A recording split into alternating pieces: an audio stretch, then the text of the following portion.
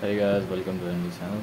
Today in this video I'm going to show you how you can reduce your render times in Blender using cycle engines. So there you can see I have a random scene ready here in the Blender. So let me show you. There you can see, first of all we're going to change the render engine to cycles and set the device on GPU input. Okay, so now there you can see everything is on normal settings as it's usual.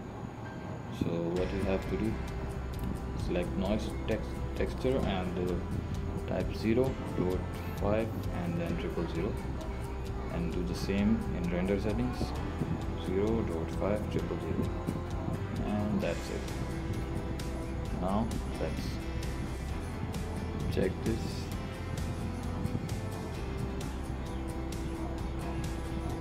It will be much faster than before, but make sure to apply settings as shown in videos, otherwise it won't work. So there you can see samples of 32 and that's it. Our still frame is rendered in less than 40 seconds and I am using a very low budget GPU.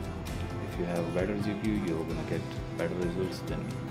So guys, that's all in this video. Make sure to sub the channel and leave a thumbs up. Bye for now.